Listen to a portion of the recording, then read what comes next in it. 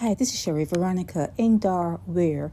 He is a minister of government and he was awarded defamation damages against the two newspapers in Barbados, the Nation newspaper and Barbados Today.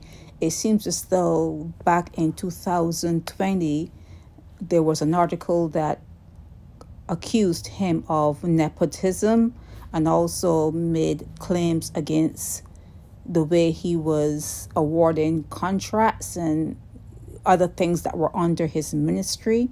And he is saying that it made him feel a certain way. It was character assassination and he was embarrassed and his family, they were embarrassed. And you got to do something about those kind of laws, though, because when you are in government, when you're part of politics, people need to keep a real close eye on you. And if you are suing the Nation newspaper and Barbados Today, what are people going to do when you politicians get out of hand, or when they have a question? Maybe they should put a big question mark beside the things that they're saying. Ask whatever you're being maybe asked about, put a big question mark, make it a question instead of making it a statement.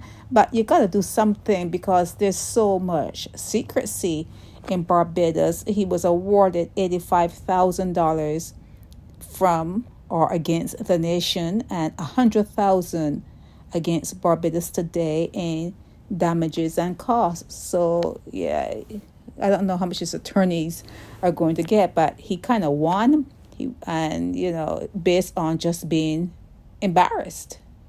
Many of the ministers practice nepotism, or if it's not family, friends, because people vote for you and they expect you to give them a job or give them a contract or whatever. It's part of the nature of things there in Barbados. And how did he get away with this? How did he win at court? And the judge was Shauna Griffith, Madam Justice Shauna Griffith. And yeah, she awarded him $185,000. And I guess he's feeling better now. Yeah, they contacted him and yeah, he's feeling much better now because, it's what?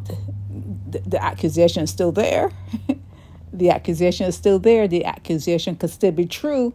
But just because Shauna Griffith says that, they shouldn't have done that, they shouldn't have said that, he feels better. Let's say someone were to tell him he's overweight.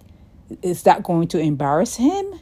And he's going to have a lawsuit? Is that defamation? I mean, I don't know how wrong the article was or what he had to do to prove that he wasn't awarding contracts to his friends and family. I don't know what he had to do, but he won, okay? He won that one. Okay, that's it. It's Sherry Veronica. Help me spread the word about Naked Departure via social media. Subscribe and share to show support and love for our channels.